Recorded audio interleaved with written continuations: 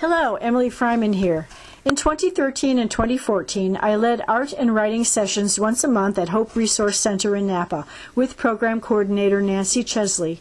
I held 10 groups with the migrant population that streamed through, which included a mix of gender, culture, and age. Participants gave me written permission to use and share their art and words, with promise of keeping their identities confidential.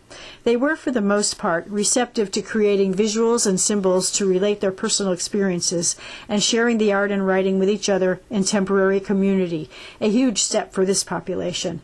I was grateful for the opportunity to get to know them, their stories, and understand their dilemmas. This experience gave them a face and a solid identity. Too long, the homeless have been invisible.